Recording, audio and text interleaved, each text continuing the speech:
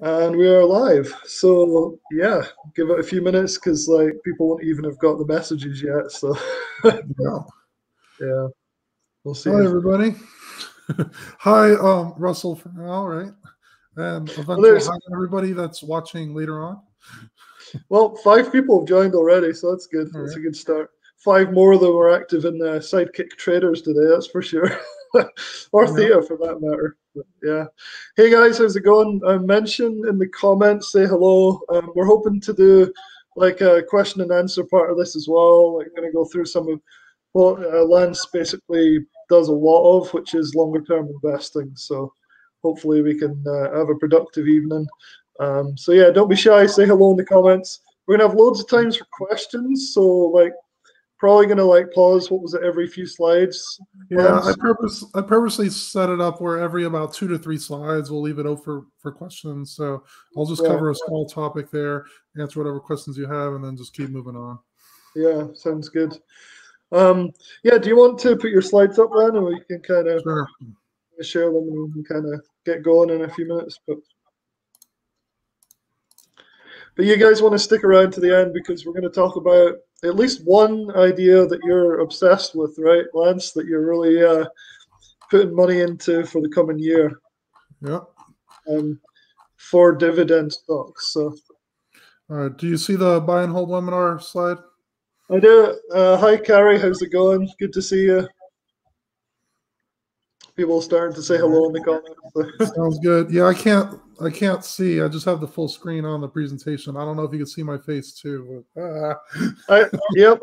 So at the moment we've got just me and you plus the slides, but like once we get started in a couple of minutes, I'll put just the whole slides up because they don't need to see us when we're got the yeah, slides right. you And don't have to sometimes see my receding hairline that much, right? sometimes the slides are just like you can't quite see things, so we'll try and get it full screen. Sounds Um, good. yeah, Kari's saying life is pretty good. Yeah, cool. Good. Yeah, so let's just get going because it's been a really quiet few days. I think most people are probably going to be watching the replay of this just because it's the day before like New Year's Eve, right? So Right. this is the week that doesn't exist. That's what somebody told. The week between Christmas and New Year. So thought we'd do this presentation and then give some other information on some ways that like Lance is offering to do some like mentoring and sort of like stock picking for the longer term new service that he's launching. So you guys might be interested in learn more about that as well. So, oh, and plus we're probably going to bring back the deal for theta traders as well, just for Uh-huh. tonight, right? The 1 year special New Year's discount for theta traders yearly. So if you're in theta traders, you might want to jump on that if you're still just doing like month to month or whatever. And if you're not, you might want to take the chance to jump on the deal. So anyway, let's get started with the webinar. I'm going to put it on full screen and I'll let Lance kind of get started, and I'll try and field questions as we go in the comments, right? So, sounds good. Yeah, I did leave more breaks than normal. This is probably one half of what I want to fully, divulge. So we might meet again in a few weeks in case anyone else has any more clarifying questions afterwards, especially if you're not watching live. So I'm going over about a third to a half of what I'm actually going to cover in my newsletter. So just an FYI on that. All right, so let's get right to it here. So in general, why is buy and hold a pretty viable strategy? Okay. So, with proper investing, it does offer a very high probability to build wealth and retire. Okay. Stock market is, long trend is upward, as you'll see in a lot of the charts that I'm going to go over. So, you don't have to reinvent the wheel. A lot of times, just simply buy good stocks, hold them for years or decades, even, and then just gain with the company and gain with the economic growth of the United States or even the world, right? Buy and hold could be a very simple strategy. And in my newsletter, I'm going to go over the absolute simplest bare bones what you could do. It might take up to an hour to research, but then literally 15 minutes a year to manage it. And you could set it up where it's automatic contributions from your paycheck. That's how I do mine. And for instance, my Roth IRA, I get paid on the 15th of the month. On the 16th of the month, it goes into these automatic buy and holds. So I don't even need to even look at the accounts. And sometimes I don't even look at the account for months. I'm just going to know that the long term is going to end up being good. And you could grow your net worth, again, along with the strongest companies in the US and abroad. As you own stock, you're a part owner of the company. If the company, again, in the long term here, we're not talking swing trades or daily trades, anything like that. But in the long term, if a company continues to be making profits, they use those profits effectively to grow profits even more, you're going to be a net beneficiary of those companies as well. Yeah. Just wanted to go over, before looking at different strategies, how do you become wealthy? I wanted to narrow it down to one equation, and that's just wealth is equal to the assets that you're bringing in minus the liabilities or expenses that you have. And then do something effective with the difference of those two, right? So assets, that's money that you're bringing in, right? It could be a paychecks, could be businesses that you're running, money that's just coming in month after month. The liabilities are your expenses that you have. Obviously there's some needs that you have, like a house, possibly car, food, stuff like that. There might be some other non-essential liabilities, like going out to eat every day instead of cooking. So if you change this equation by either making more money or spending less, and ideally, possibly both, then you should be wealthy, right? I mean, it's all about the difference that you're bringing in minus your spending, right? So what we're going to go over is how to actually use this difference when you have a good amount of money coming in or you're spending very, very little, and then using that difference effectively, okay? So where are some good places that you could place this difference from your income minus your expenses? The stock market is a great place in the very long term to grow your wealth, and it actually beats inflation. So that naggy inflation that's starting to get really big the last few months was at 5-6% in the consumer price index, right? If you just leave your money under a mattress, you might be having a huge difference from your income minus expenses, but if it's not growing from there, you could actually lose money due to inflation. Things cost more, right? So you want to come up with a plan to at least slightly beat out inflation. And the stock market in the very long run is one of the best, if not the best way to actually beat out inflation. Okay.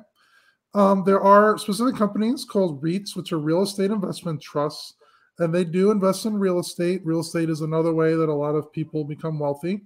I don't personally want to own 20 houses and then landlord and look for tenants and all that, but what you can do is buy REITs, which is this type of stock that they do that for you. They're literally buying houses, buying commercial properties. For instance, Walmart, Home Depot, these big companies, they typically lease out their big stores and warehouses. And then you could literally own the property, collect those rent payments, and do all that stuff through the stock company. Again, you don't have to do very much on your own trying to buy and flip houses and whatnot. Another way is bonds. Bonds do help preserve wealth in terms of your buying power usually stays pretty close to what inflation is. And it does help lower your volatility, which is the dramatic swings you might have in your net worth during downturns. I'm going to leave it up for any questions. If anyone in the chat has any general questions on just general wealth and assets liabilities. Yeah, so I just put one up there. Do you see it from Kerry? I don't see the questions. I'll have to move it out of the way. Yeah. It pops up on the screen so the viewers can see it, but all right, that doesn't work at all. Okay. Yeah, go back to your slides. I'll just read them out for you. Sorry about that. It's going to be like the never-ending mirror of like 50 slides. If you could just say them out, please, Russell, that'll be great. Yeah, so the first question from Carrie is, do you like baby bonds? Do I like baby bonds? Yeah. Or maybe bonds? So he's also whoa, I think he got sucked into the vortex there with the the crazy thing. There are different types of bonds that are good. I wasn't actually going to focus on bonds in this presentation. We can maybe meet again in a few weeks about it. But I personally don't have any in bonds, but I am a school teacher, and I am going to be getting a pension from my school teaching position eventually when I retire. So I consider that almost like a bond fund. So really almost like an annuity that I'm getting. But for many people that are close to retirement or at retirement, you should have some percent of your allocation in bonds, I think.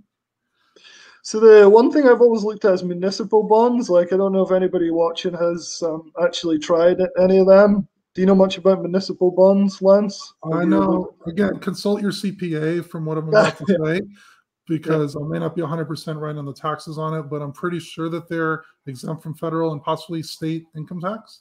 Right. So if you're in a very high net worth and you don't want to pay huge, capital gains or income tax, even though the municipal bonds might give a pretty low rate of return, if you're not going to be taxed on it, it could actually be a pretty viable product. But in general, it seems like it's only useful for very high net worth individuals that are in a very high tax bracket. Yeah. Let me just put a link to some stuff in the chat there, because we weren't going to talk much about bonds, but there's a link going up in the chat now if anybody else is not really sure what a municipal bond is or that type of thing. So yeah, so you want to keep going? Don't think there's hang on, there's another Carrie saying they're usually $25 per share traded like stocks. So that's outside your realm of expertise, right? It sounds like really. So there's some bonds that are actually from companies that I've seen that are essentially just lending out money to others, where it's like a good faith that you're going to pay it back or something like that. Well, I've never actually done those. The simplest answer for bonds is you could just do a bonds ETF that usually is intermediate in term, so you don't get hurt too much if the interest rates change dramatically. If you go long-term bonds, you're not going to get a very good rate, and if interest rates go up, it could actually hurt you a little bit. And short-term bonds really don't pay much at all. So intermediate is usually the way to go on the bond aspect. Okay, cool. Well, let's crack on. I don't see any other questions. So, all right. So again, I just wanted to reiterate how the stock market is a great provider of wealth if you're willing to buy and hold it, right? This is the S&P 500 chart from around 1980 or so to today. Even the best companies in the world could lose significant amount of money in the short term. Some of you guys might be aware, if you're doing trading, trading for weeks or even a month or two out, even the best companies in the world could go down 30, 40% in a month, right? But in the very, very long term, the U.S. stock market is one of the best places to build your wealth, right? So if you can see, around 1987, the S&P 500 was in the low 50s, 60s. And as of November, it's 4701. Obviously, you see some dips, 2008 crisis, COVID right here. But again, if you bought way back in the day and literally just hold SPY, which is the S&P 500 index fund, I think you do pretty well in the last 40 years, right? Yeah. So what do you do when there's short-term blips in the radar? What you do is called dollar cost averaging. So if you put regular contributions, say you're putting in money into that S&P 500 every paycheck, every month or whatnot, you're going to be buying more shares when stocks are cheaper. And that could actually amplify returns compared to putting all your money in at one time. Just imagine if you had every single dollar of your net worth into the S&P 500 right before COVID hit. You would have had a pretty big downturn in just a few months. You could have lost almost half your money, right? But if you're doing dollar cost averaging and every paycheck you're putting in steady amounts of money, then those little dips will actually be not as bad and possibly even better for you, because again, you're owning more shares of stock, and then in the very long term, those shares of stocks will continue to grow, right? So this is a average price chart with dollar cost averaging. These little red dots are when you actually purchased the stock in question here. And as you can see, there's quite a bit of peaks here. You're not going to buy that many shares of stock when it's really high. But then in these low points here, you're actually going to be buying more shares of stock. And then the average price will be affected with that, right? So you don't have to time the market and thinking, okay, we might be at an all-time peak, so I'm going to wait it out and not put any money in for another year. Maybe 2022 will be another 15, 20% gain for the year, for all we know, right? If you decide to put in all your money here, it might continue to go down, right? So I recommend doing dollar cost averaging and consistent payments every month. Okay. Any questions on dollar cost averaging? Yeah, so for sure, dollar cost averaging is something I've really started to do with Bitcoin recently. I think it helps de-stress from, buying, 50 grand's worth all at once and then seeing it go to, half and lose half of it in an instant. So I'm really trying to focus on dollar cost averaging into Bitcoin because it's just so stress-free, right? Just buy a few hundred here, 1,000 here. Don't worry whether you think it's at all-time highs. Just don't worry about it. Just keep adding little bits over and over. Anybody watching, do you guys do any Bitcoin averaging in? Or DC Melman has a question. Let's put it up. It says, if you have capital available in your investing account, would you hold it in reserve in order to DCA, dollar cost average, into things? Good question. If you're just starting out and you have a pretty sizable amount of money just in savings or in checking account, I usually would recommend to start with a certain percent of money and put it in now, maybe 25% now, and then put another maybe 5% every month or two until you hit the 100%, instead of necessarily putting it all in at once. Now, you don't know which one will be better off in the end. Maybe we're at a low point right now in the stock market and putting it all in at once would have been better. But I think just slow sizing it in would be a little bit preferred, where you could probably put the whole thing in within 6 months to a year or so. Yeah. For me with Bitcoin, I'm not really putting like a limit on it. I'm just doing it indefinitely. So I'm not planning anything. I haven't sat there and gone, okay, I've got 20,000 to put into Bitcoin. I don't have any like reserve funds specially for dollar cost averaging. I'm just doing it. It's not putting that much Which thought again, into it. in the long run, Bitcoin does well, 20, 30 years from now. That's going to be a very strong strategy to do. Just keep buying every time you could, right? Right, right. And I think you get rewarded on Coinbase and things for that. You can set up a recurring thing. I don't know if it's the same. I've never done it on like longer term stocks. Is there an incentive thing on anything like that for doing it with stocks? I know with Coinbase and Bitcoin, you can set up a recurring thing and you get rewarded for dollar cost averaging essentially. I've heard of some companies that might encourage doing it by putting in a little bit of a bonus in, but I don't personally do it that way. So I'm not sure. There might be one. Any other questions? Nope, nothing else being asked about dollar cost averaging. Okay. All right, so I want to go over some of the main strategies to work with where you're actually trying to put in your money. Okay. So dividend growth companies is one of the strongest ways that I would say almost foolproof, especially if you're looking at a very, very long time horizon, is one of the best ways to grow your wealth over time. It's not going to start very quickly, but with the power of the numbers that you're about to see, and if you look at the time horizon that we're looking at, it's a very strong strategy. Okay. So when companies, let's say they have a strong moat and they're captains of their industry, right? Even Apple, for instance, they typically will pay out dividends. And this is money that goes back to shareholders. And they typically will increase these each year. So when a company is making a lot of profits, there's essentially three things they could do with it. They could either take that extra profits, put it back into the company to make the company more valuable. Those are the growth stock companies, Amazons and Teslas and whatnot. They don't pay any dividends at all.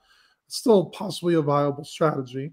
Another one is they could buy back shares of stock. If you look at certain companies, they are very aggressive in buying back shares. There was one that came to mind that was insane, is taking like 5 to 10%. I think Google is one of them, that they're buying an insane amount of shares back.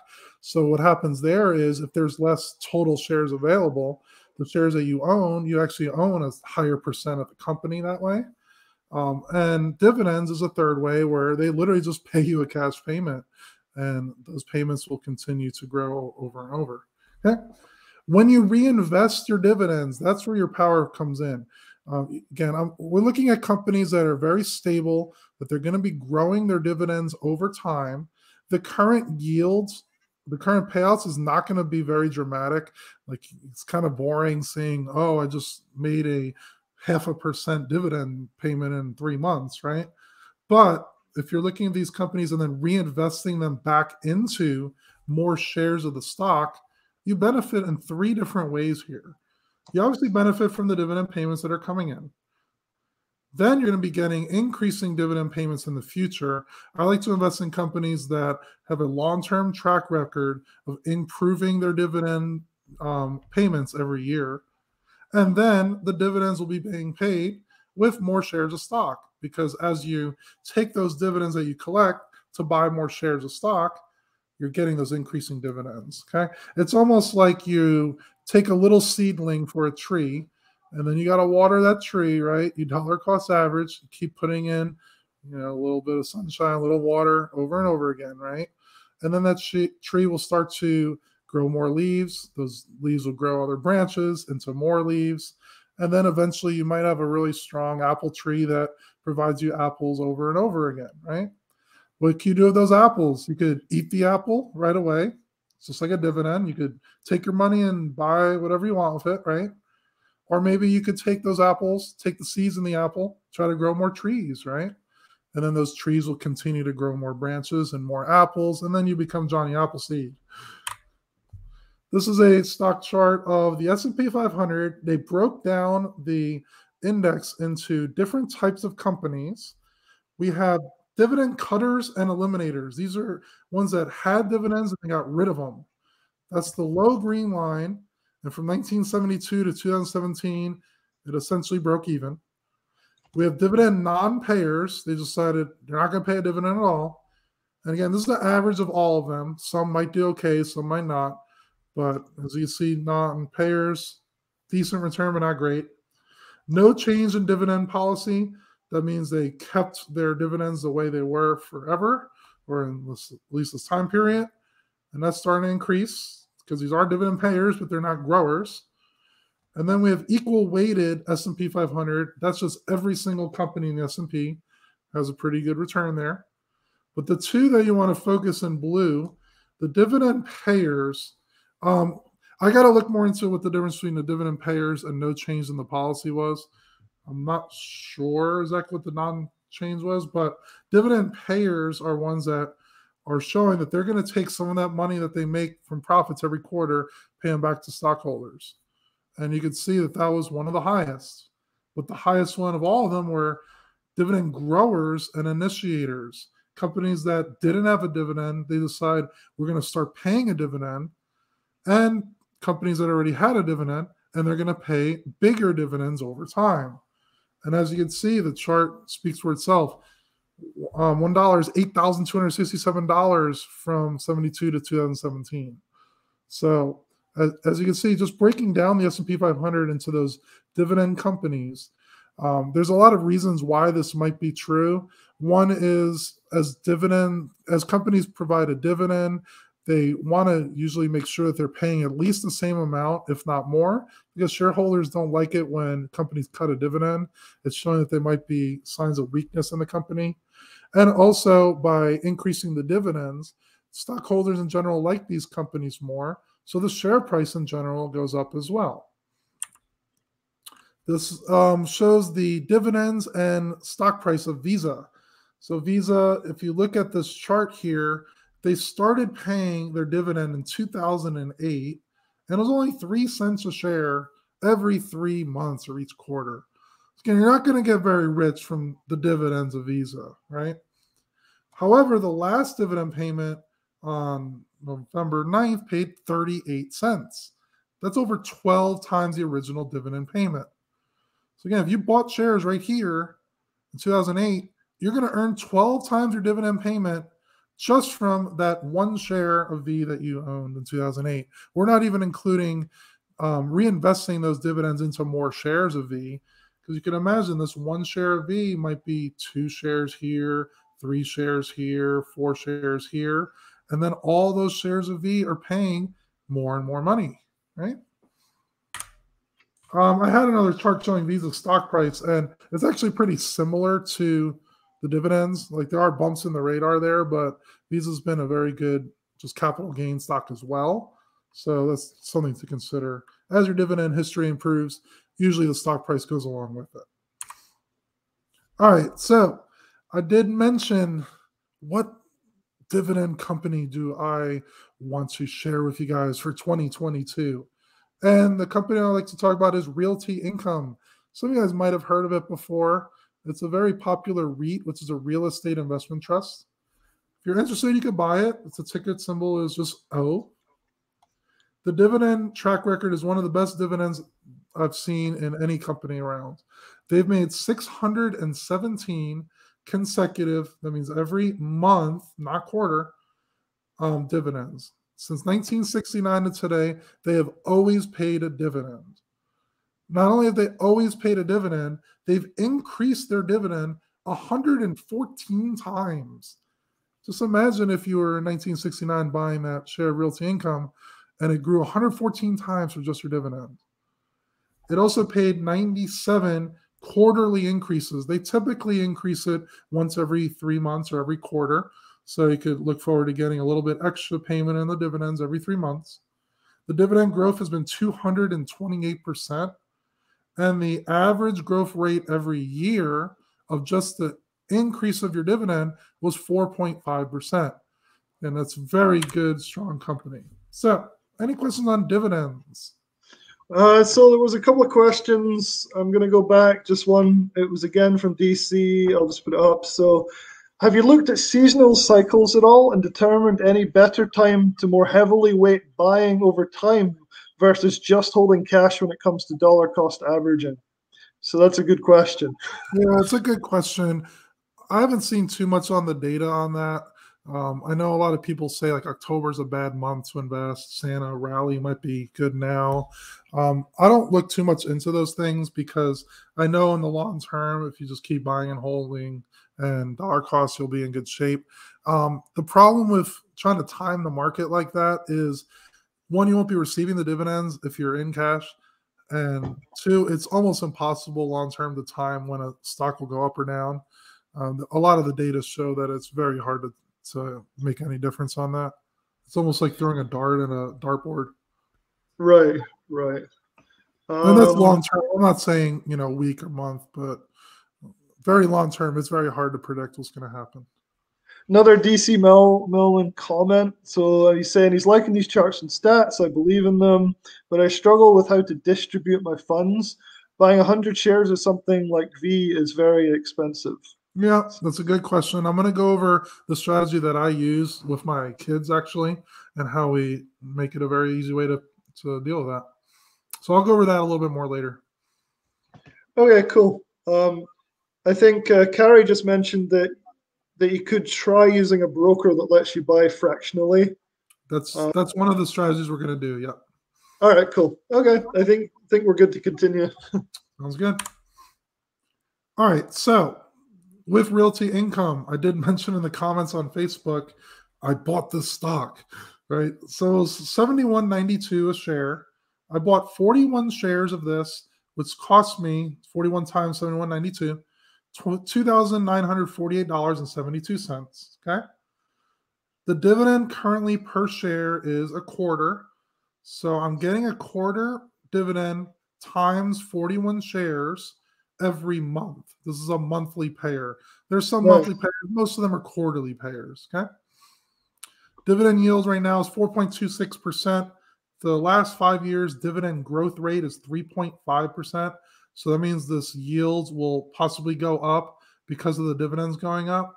But also another thing I forgot to mention, the dividend yield usually stays relatively stable. But when the dividends grow, the stock also tends to go up too. So the yield definitely depends on the stock price for that. My approximate annual dividend payout will be a quarter times 41 times 12 months in the year. So I know right now I'm going to be getting about $123 in dividends next year just from simply holding this stock. Okay. I didn't factor in the reinvestment of dividends, which I plan on doing as well. So when I'm making my about $10 a month or so, that's going to be buying fractional shares of more realty. I'll get another 0.1 something shares per month, right? This is a spreadsheet that I'm going to give to any members that might be interested in following my newsletter, by the way. I'll always be putting any positions that I buy, number of shares, costs, and there'll be articles explaining why I actually picked those positions, okay? This is Realty Income's annual dividends. Love those increasing bar graphs, right? 1994 paid 90 cents a year. Right now we're at $2.96 a year. Okay. One of the main goals, find companies that grow their dividends consistently. And this is as consistent as you could get. 2020, COVID hit. That was not even a bump in the radar. See, just kept going up, right? And a lot of companies did cut their dividends in COVID. They're starting to bring them back, and a lot of them are getting back to the levels of 2018, 19. But definitely like to see those companies that have that very strong track record, right? Yeah. This one I just posted today, AVGO, which is another company I do own. They are Broadcom. They make the Wi-Fi chips and other technology for your iPhones, among a lot of other products. Their dividend growth rate has been incredible. 2020, they paid $3.25 a share. They just this quarter raised their dividend again up to $4.10. So again, owning this company, you made almost an extra $1 a share in a year, right? We want to be looking for these companies that consistently grow their dividends, right? Any questions on these? Yep. So Kerry asks, so if you buy and hold, your dividend yield goes up, right? The yield on cash that you start with would go up. The dividend yield depends on the share price of the stock and the dividend received. So just to keep the numbers simple, let's say a company is $100 a share and it pays $1 in dividends. You do 1 divided by 100, it'll be 1% yield, right? Now, let's say that they increase their dividend to $1.40 because they made so much money. If you do $1.40 divided by the $100 share, you're going to get 1.4% yield, right? So it's a higher yield there. But what tends to happen is, again, people like seeing these dividend increases. They tend to buy the stock when that happens. And the share price could be up to, say, 120, 130. So the yield may not necessarily change that much. A lot of what you want to factor in is not the current yield, but what will that yield be paying steadily over many, many years and decades. Right. And the question I have is, so I did some monthly dividend investing stuff, and maybe I just don't have the patience for it, but what I'd find is the dividends would be great, right? You get a nice little payout, but the stock price would keep going down and down and down, and I'd just be like, okay, this isn't actually overall that helpful. Were you doing relatively high yield dividend stocks? Was I doing high yield? Yeah. It was monthly dividend stocks that I was doing. I don't remember what the exact factors were. I just picked a handful that seemed like. Do you remember if the yield was pretty high when you bought them, or relatively low? Probably high. I think it was pretty high. Yeah. Yeah. So very high yield, the very high yielder ones, and I do know a lot about them. I have invested in them too. They're not necessarily bad or good, but if they're not able to sustain their dividend and they cut dividends, which tends to happen a lot. Again, investors don't like lower dividends, so that drives down the stock price. Right. A lot of long-term buy and hold that we're going to recommend are going to be in the like 2 to 5% or so dividend yields. Again, not a ton right now, but very stable companies that'll grow over time.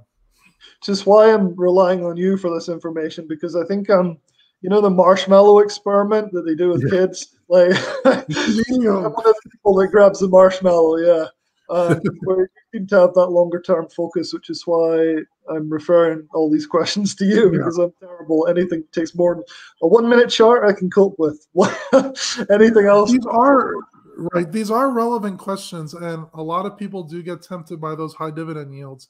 There's a ETF called QYLD that they sell covered calls off the triple Qs, and it pays a high yield. It's like 12 to 14% a year in just dividend, which is not really a dividend. It's really return of principal, but that's a whole nother story. But when you look at the share price, it hasn't done anything, and you would have been better off just owning QQQ in the end. Yeah. All right. We have another question from DC again. What do you use to screen for these stocks? What criteria are you looking for? It sounds like dividend aristocrats list, but do you have a minimum dividend yield that you're looking for? Good questions. There's not one particular avenue there. I did write a lot about that in the ebook if you join the newsletter. in terms of what I look for. The quick answer to that are, yeah, aristocrats are very good. They're a very long-term track record. You could look at the dividend kings and challengers. All these names are just the amount of years that they grew their dividends. So that's one place to start at. Another main one I like to look at is their payout ratio. So are they paying a large amount of their profits back to shareholders, or are they a pretty reasonable amount so they could still grow?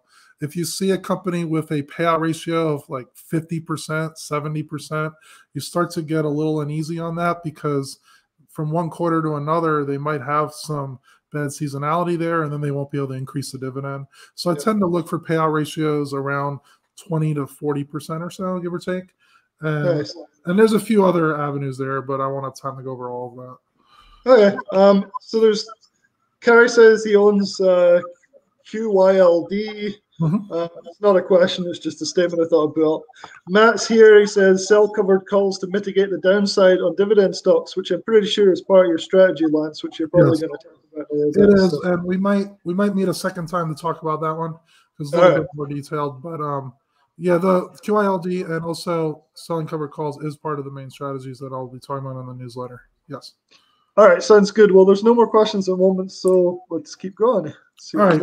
Next thing I want to look at are asset classes in terms of what might be good general trends. So before let's go over what an asset class is. Essentially, you can invest in small type companies, small cap companies, or you can invest in large cap companies, right? And that has to do with the market capitalization, how big the number of shares are, type times the share price, right?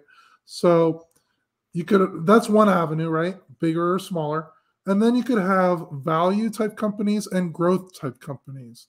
I talk a lot about this in the ebook if you join, but essentially value companies are a little bit more beaten down. They might be the more boring, waste management. They're cleaning up trash and stuff, but they have really good long-term track records. The growth companies tend to not pay dividends, and they have high PE ratios, and investors are expecting them to continue to grow at those high rates. And this is just a table here that you'll see each decade from 1930 all the way to 2019, and then they're color coded. So we have government bonds, small cap blend. B is a blend of value and growth. We have treasury bills, S&P 500. Four fund combo is essentially the small caps and the large caps together. And then you have small cap value stocks and large cap value.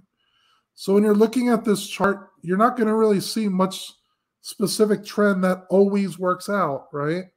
One decade, you might have small cap value in, and then the next one, it might be in the middle, right? S&P 500 could have some good decades and then some down decades, right? 2000, 2009, S&P 500 actually lost you money for a whole decade. But then the last decade, it came roaring back, right? However, when you look at all of this data in the last column here, we're taking the average of the 89 years of data, and small cap value is the largest asset class that beats the other funds.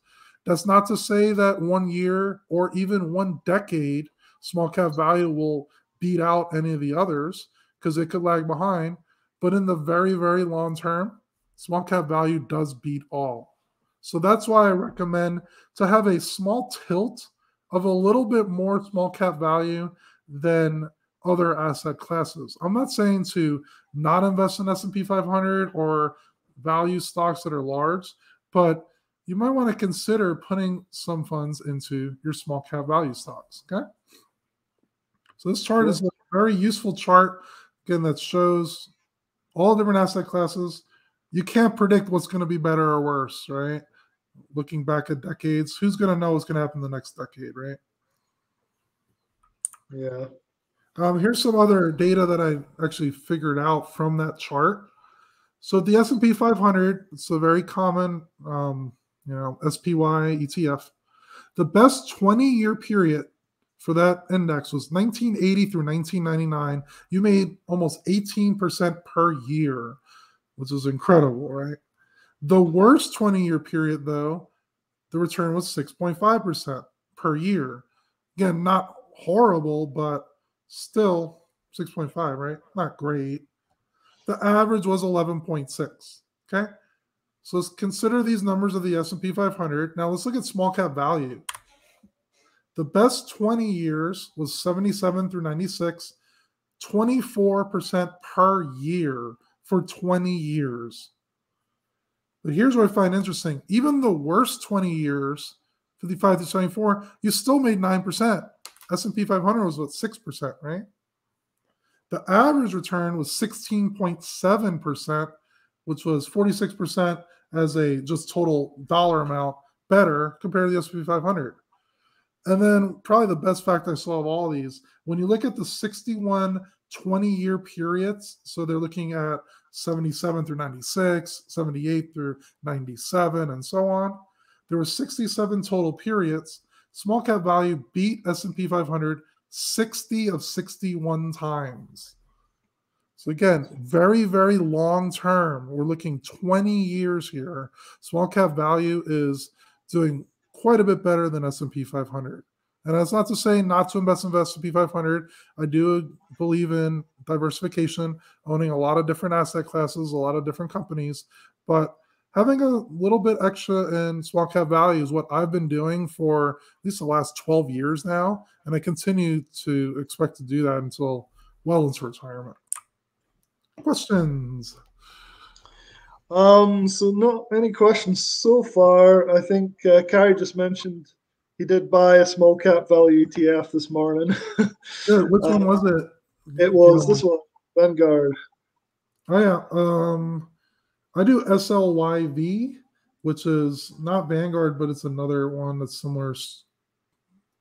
I forgot what Vanguard's is. It's at I forgot at the top of my head. I did look into it a few years ago. There's IJR. There's a few of them.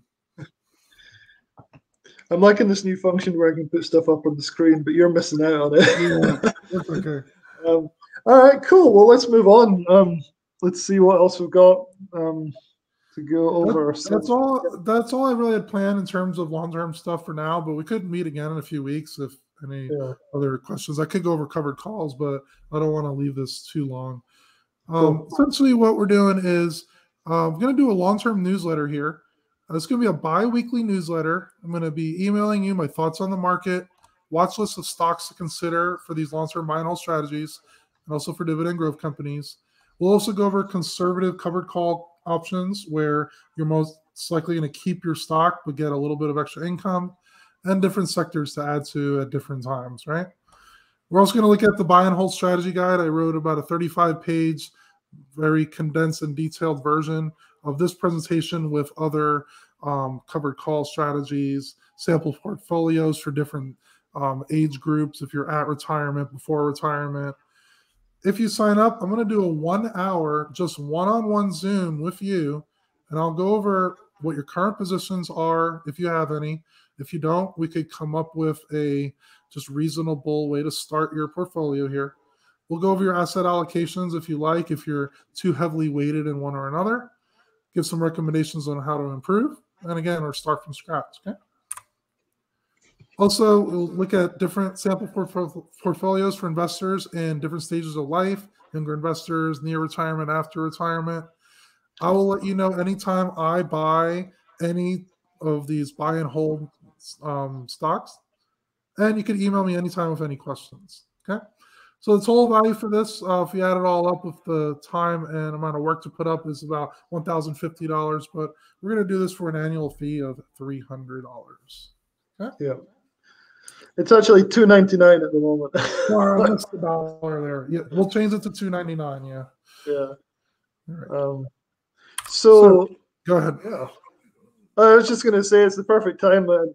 I know I'm tired of just trying to chop around in this market, and part of me just wants to sit back and do what you're doing. So maybe more chilled out.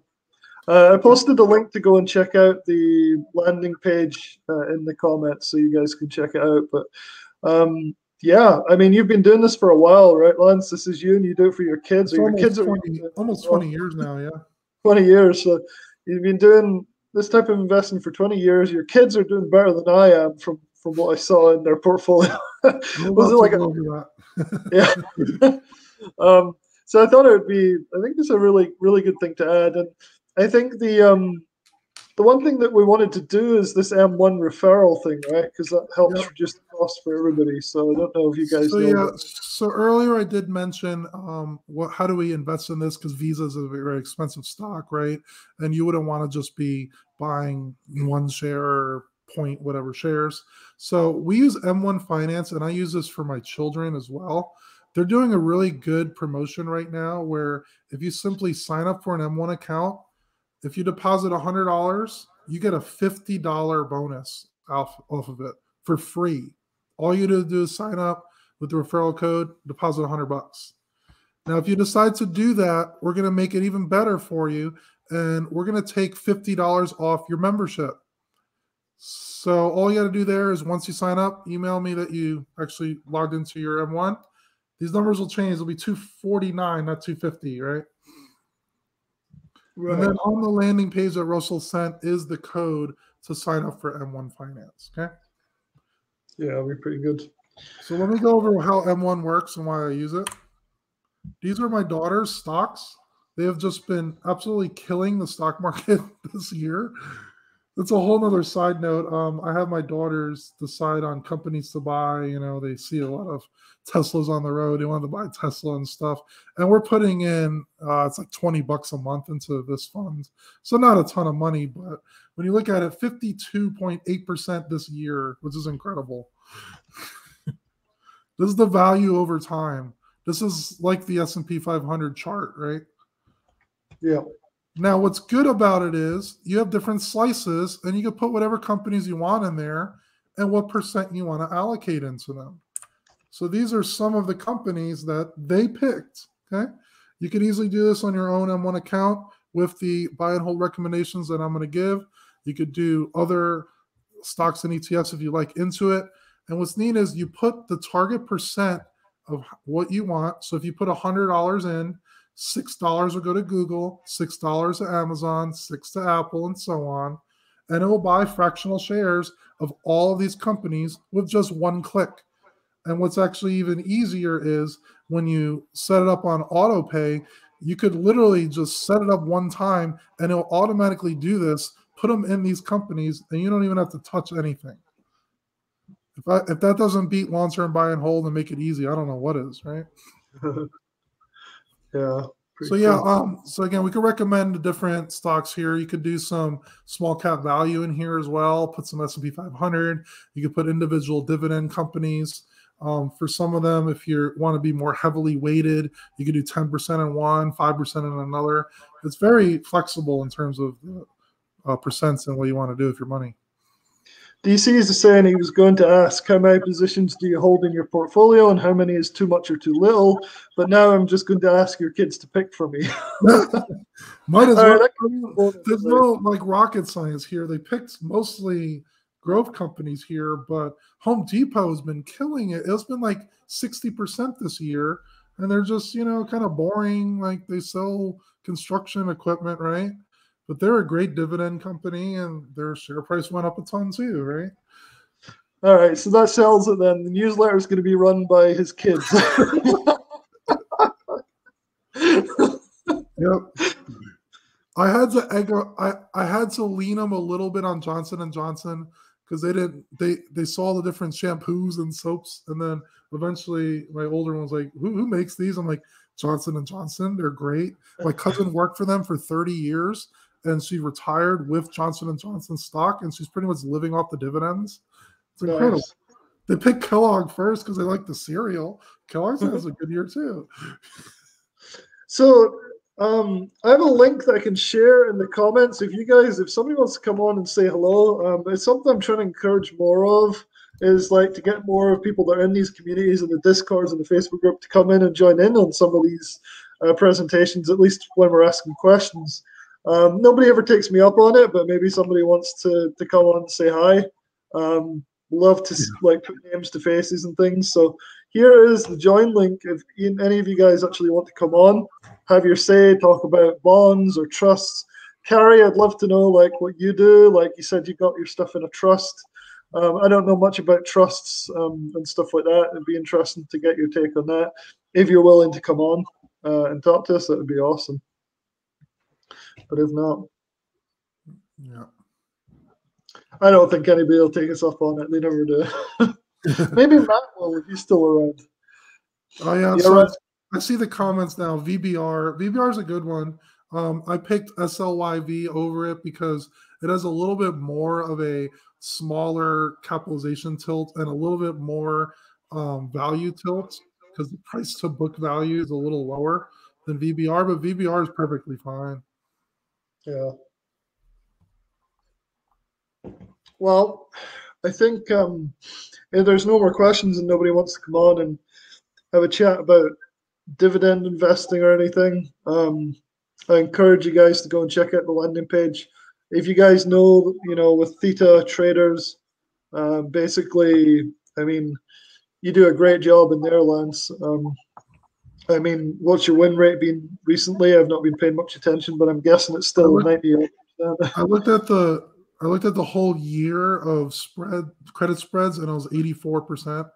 Which ends Nice. up being a really good return. Just having an 80% return, you're going to do really well. Oh, we should also post the link to the yearly deal. I think I still got it up somewhere here, just in case any people in Theta are watching. There's still this deal that I'm about to post. So this is not the investment one. This is for Theta traders with the cash secured puts and the SPY trades that you started doing as well. So we can do that for New Year, but then highly recommend just signing up for the investment stuff. Let Lance do all the work for you and send you the information that you need. I'm lazy, so I'm probably going to do that. Just let Lance come up with the ideas. I just want to reiterate for anyone watching, especially if you're Theta traders too. I do about halfway. We have a guest. He's coming on. Yep, it's Carrie. How's it going, Carrie? Nice to meet you. Hey, how's it going, guys? Yeah, not bad. Glad you came on. It's good thanks. Yeah, thanks for the invite. Let me see if I can get you a better background here. Yeah. Seen plenty pictures of you over the last year, but never talked in person. Usually they're pictures like that with the. Yeah, that's my background, right? That's the balcony, but it's too bright. I'm going back inside. Very cool. Quick question from DC before we continue. I'll put it up. Lance, what is your annual return on capital with dividend and separately with Theta traders? So not including all your CSP stuff and all that, I guess. I'll have to look at I haven't done all the year-end numbers yet. I know that the Theta traders was around 27% for the total account value that went up this year. And Nice. the dividends, I think it was close to 22 to 24% for the year. Again, I don't know the exact numbers on that, but I could definitely let you know later. Nice. Very cool. He did also, sorry for interrupting, he did mention how many positions do I hold and how many is too much or too little. So how many positions? I do own mostly SLIV and AVDV. Those are small cap value for US and international. And then I own about 8 other just long-term buy and hold, Realty, AVGO, Visa, MasterCard, Apple, and there's a few more like that. So I don't own a ton because I have a lot in the index funds. How much is too much or too little? It's really up to you. I recommend having at least like 10 companies if you're only going to be doing dividend growth companies. But you should also be doing some index funds. You can keep it simple and do VYM, which is the high yield Vanguard fund as well. And they do all that for you. Cool. Yes, I have a question for Carrie. So you were talking about your trusts. So I've heard a lot about trust and things, but how does it work? Like, what sort of percentage do you get to take out per year? Like, what's the dealio with that kind of stuff? I didn't set it up. My mom set it up. So basically, I get enough to pay my bills. I get a monthly income that's enough to pay my bills, and then occasionally I'll get a random disbursement that could be from a few hundred to 10 or 20,000 even.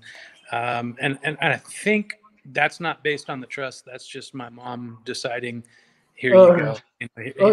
Here's some right there. So like for me right now with my own investments, what I'm trying to do, two things. The number one, I'm trying to figure out before I get the large lump sum that I'll get, when my mom's not around anymore, which is, it's a sad thing, but it's still something I have to plan for. I'm experimenting with different approaches and different types of investments so that if I lose money now, it's smaller amounts. And then, not now, please. Yeah, that's my daughter, Taryn. She's a cutie, right? My daughter didn't come for this one. She was about to, and then got shot. Yeah. So you get the point. It's like I'm experimenting now so that when I get the larger amount, I know where to put it, and I'm not going to make as big of a mistake with larger sums of money. Yeah, and then like I think you mentioned a long time ago, like. Playing the stock market is a replacement for video games or something to that effect. And yeah, when I was younger, I liked to play video games, and I recognized that there's a similarity there. And so I'm like, well, if I'm going to invest this time in planning and executing strategies, I might as well have the chance of actually making money out of it. So even like now and in the future, I'll have a portion of that amount that I want to be able to play with, and the goal would be to have it make money, not lose money. So what I've been doing the last almost 2 years now is using the smaller amounts that I have available to test out different kinds of investments and different kinds of different brokers. For example, like I have M1, and I like it for buy and hold. M1 is one of my favorites, cool. Right? Like I think Lance, for some of the same reasons you probably came to, yep. Is if I want to buy 100 shares of something that's affordable, I could do that with any broker. But if I want to buy 100 shares of Amazon, I can't do that right now. But I could make it a portion of my pie on M1. So yeah. I like that, and they're affordable. It's free for the basic account, and it's a minuscule annual payment for the what do they call it? M1 Plus. The premium or the Plus. Yeah. I haven't done then M1 you have Plus, access to what is it, 2.9% or 1.9? I forget. You could get really good borrow rates on it with M1 Plus. Yeah, so that's better than you could get, and you can use it for anything.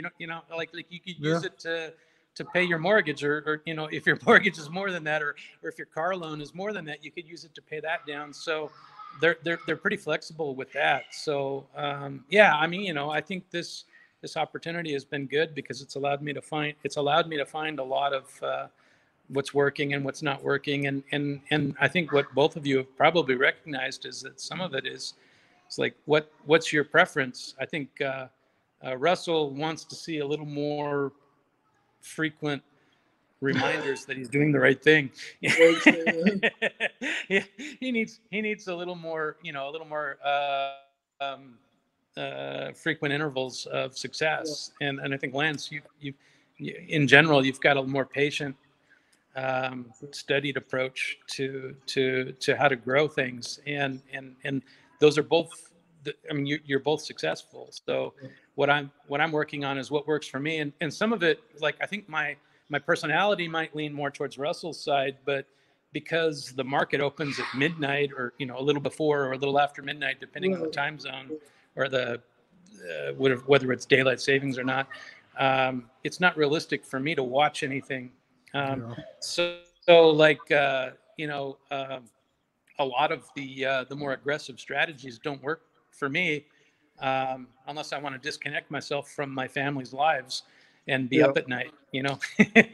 Yeah. So even though I like to see not necessarily immediate, but more frequent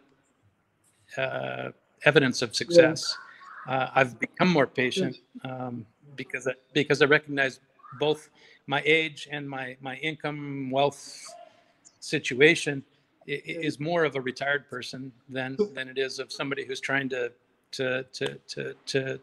grow fast. So Yeah. Terry, we have somebody who wants to come on to ask you in particular a question. You ready? Sure. All right, here he comes, Mr. DC Melwin. Hey, DC, how are you? You may have to unmute, DC. I'm not sure how to unmute you. Can you hear okay, me you should now, be able Gary? to. Yeah, we can hear you. Gotcha. Okay. Hey, yeah. Sorry, my name's Dean.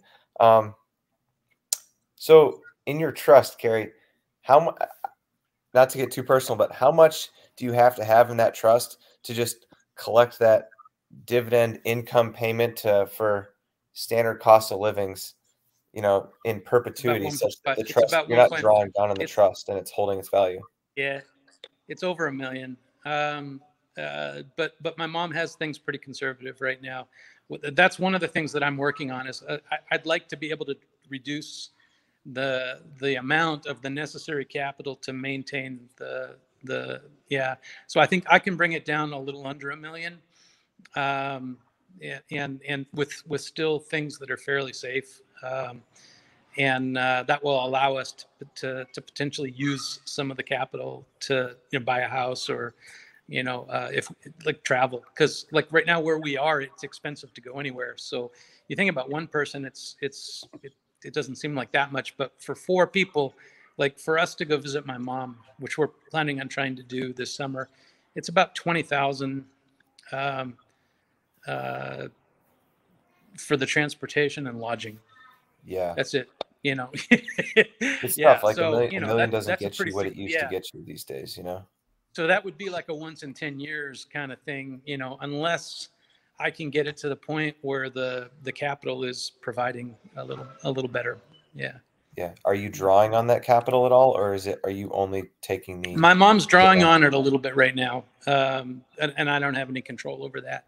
And that's my goal is I want to get it to where I have like whatever our actual expenses are annual, that capital will never be touched, so that like we can do more if we do well, or if we're creative or lucky, or the situation allows for it, but we can stay where we are and we don't touch the capital. That's my goal.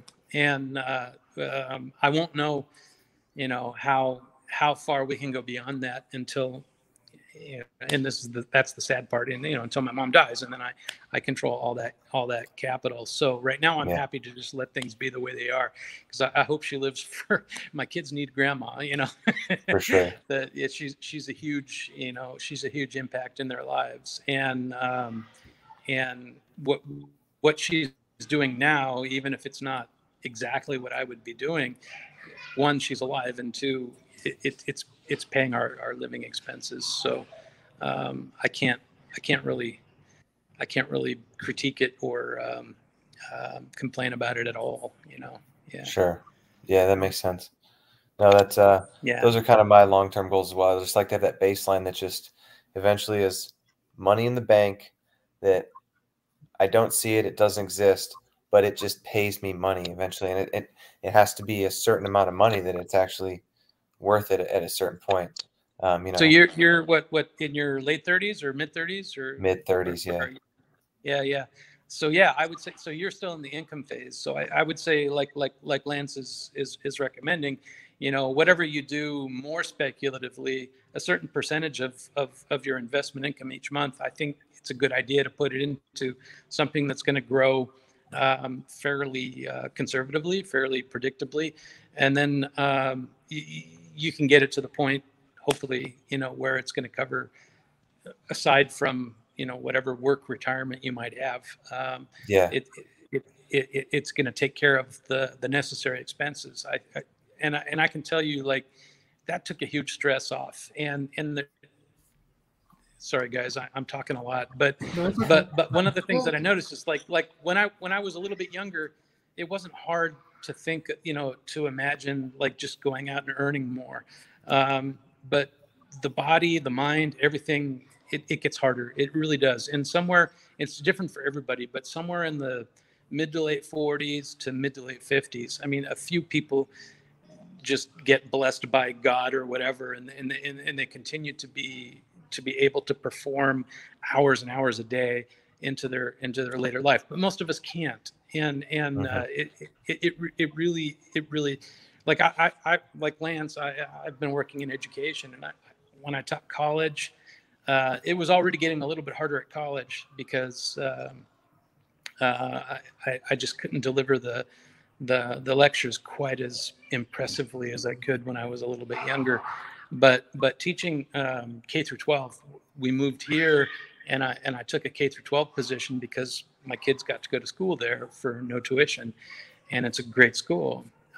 So I'm pretty motivated to do it to get them there. But I just can't do the job. The energy required is just, it's just not possible. So Yeah.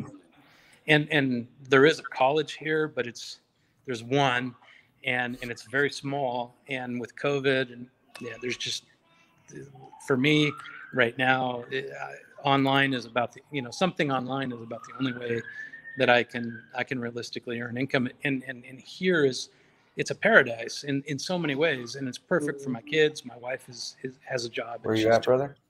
I'm in Saipan. So it's a tiny island. Yeah. Yeah, I know. I've flown out of Guam.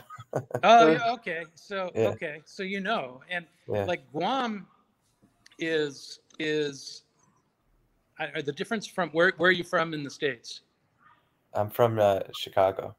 Chicago. Okay. So the difference from Chicago to Guam, as far as like people are nice and easygoing, from Chicago to Guam, it's like that again, going to Saipan. Yeah, I don't know if you ever visited here, but yeah. So like for having my kids are 6 and 8, right now, the way the world is, I want them here, Yeah. they're multiracial, and that's one more factor where the U.S. mainland is sometimes great and sometimes just really rough for people. And so, here we've got clean air, people are easygoing. If I can stay here, even though it means I don't have a job, then yeah, Sounds like the good life, man. Yeah, most of the time it is, and we've got view of the ocean, and my mom is taking care of us. So I think if you can get to the point where you don't have to worry about paying rent, that should be the first goal. And so Yeah, for sure. Securing the capital, making sure that you're not going to lose money is I think in investment is always the first priority, and then is it going to grow? And then just having a patient sort of long-term approach for at least some of it, and you can take a small fund like I do. You can take a smaller fund and try to be more experimental or more aggressive with that small portion, but don't jeopardize the bigger picture. That small portion might play out, and then, if it's working well for more than a year, because I think inside of 1 year, like I think there was one point in the year where I was up 90% or something, and then it, last February, a lot of those growth stocks, they took a serious dive. Yeah, they did. Yeah, and I'm still recovering from that for that portion, but all the other stuff that I did is still continuing to thrive. So like REITs and real estate took off. It took off late last year, and during the spring of this year, it took off big time when some of those growth stocks were diving. Yeah. That's good. Lance, I do have a question for you. Mm-hmm. The majority of the investing that I do myself, I have just in kind of 13 to 15 different mutual funds across large cap, small cap, a couple dividends, dividend yield mutual funds, but they're all mutual funds. Okay. And I want to branch off into the dividend yielding stocks, and like Matt said, sell covered calls against them. But okay. I'm only working with 120 grand, so it's tough to buy 100 shares of really an appreciable amount of anything. Yeah. Sell covered calls against. So maybe is it within your recommendation to any screens that you would recommend for screening for you said small cap value stocks, have the better historical return? Yeah, over very long time periods. Look at the small cap value ETFs. A pretty decent recommendation is, with ever all your mutual funds, you could go 5 to 10% higher allocation in small cap. A lot of the data shows you could also equal weight all of them. So do 25% in small cap value, large cap value, and then small cap blend, large cap blend. Most of mine are in, I think they're actually in probably growth mutual funds. Yeah. You stick to the value ones though. Yeah, I lean more towards value. The blend has growth and value already in it, but the value is just tilted more towards it. Is the value? What do you think of? Like if you go to, go ahead. Sorry, what do you think of RYLG and RYLD? That's the Russell equivalent. Yeah, we talked about on the previous. Yeah. They do the monthly cover calls. Yeah. The expense ratios are high. It's like 0.65%. So that's going to eat up the returns quite a bit. And that's true. I think you could do a little better on your own anyway, especially when you factor in that expense ratio. So that's why I do it. Yeah, I was just thinking because the per share cost was in the 20s, that or thereabouts, right? Yeah, you could get 100 there and sell covered calls on the covered call. But it pays almost ETF, nothing. which seems like I looked into it. It really doesn't pay anything because there's no open interest in volume in that. It's like those Russian dolls where the doll makes another doll. That one's a little bit smaller. You're right. There aren't as many buys and sells. Yeah, like you said, volume. Right. Volume's not as good on that. But Qs have a little more. Yeah. Yeah. But DC, I would recommend M1 Finance because you could do the fractional shares. Instead of, if you're putting 100 grand in, you pick your 10 to 15 dividend companies that you have good long-term track records you believe in the future, and then you just set a percent to each one like that. Okay. And then you can leave the rest in mutual funds. DC, what you might also look at is just do a Google search. There's a tool that lets you compare a mutual fund to the most equivalent ETFs, and just if you look at like portfolio analyzer. Yeah. It may or may not, like I would think it might in most cases, like ETFs are getting a little more, like there's a lot more managed ETFs, for example. So they're becoming more equivalent to mutual funds, but the cost is lower. So you might, especially with a large, if you have a large chunk in it, maybe, and you don't have to do it all at once, but make a plan for, which ones do I want to keep and which ones do I want to migrate away from to get better overall. Do you still get dividend payments with ETFs? Yes. Yeah. Okay. Next question. How often do you go in and rebalance your portfolio? I've been not very judicious about it. I want to say maybe every 3 to 7 months I'll go in and punch it in my spreadsheet and rebalance it to the percentages that I have set. That's more frequent than most do, actually. A lot of people just do it once a year. Once a year. No kidding. Lot of people do once a year. I think you're actually doing more rebalancing than you probably even need to in the end. So I wouldn't worry about that. Okay. What kind of rebalancing threshold do you use? For what? What kind of rebalancing threshold do you use? Like if something, something drops a certain percentage, another thing grows a certain percentage, I usually don't end up buying and selling shares directly because I don't want to take a short-term capital loss or capital gain necessarily on it. So I usually just buy more shares of a lower. Buy more of the one that's losing with the future payments that I bring in. Okay. And that's an easy way to just manually rebalance it. But I even don't do that too much. I think the fees associated with the transactions are going to be a big factor in that too. Yeah.